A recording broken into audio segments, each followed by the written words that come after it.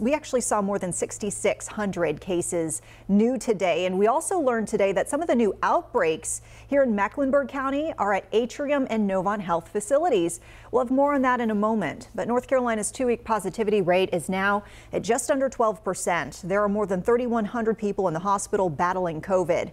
Now, due to the rise in cases, both Atrium and Novant say that they are reevaluating visitor restrictions. At Atrium, patients with COVID-19 cannot have visitors. In hospitals, ERs, or urgent care centers, adults can have one visitor. If the patient is under 18, 2 parents or a guardian might visit.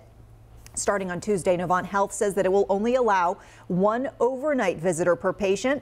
Patients with COVID or those that are under investigation for COVID cannot have any visitors except in very specific circumstances, like, for example, end-of-life situations.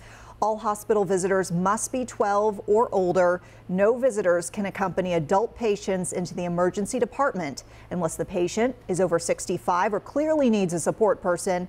1 visitor will be allowed once the patient is in a treatment room. Inpatient, critical care, NICU, and pediatric patients can each have 2 visitors a day.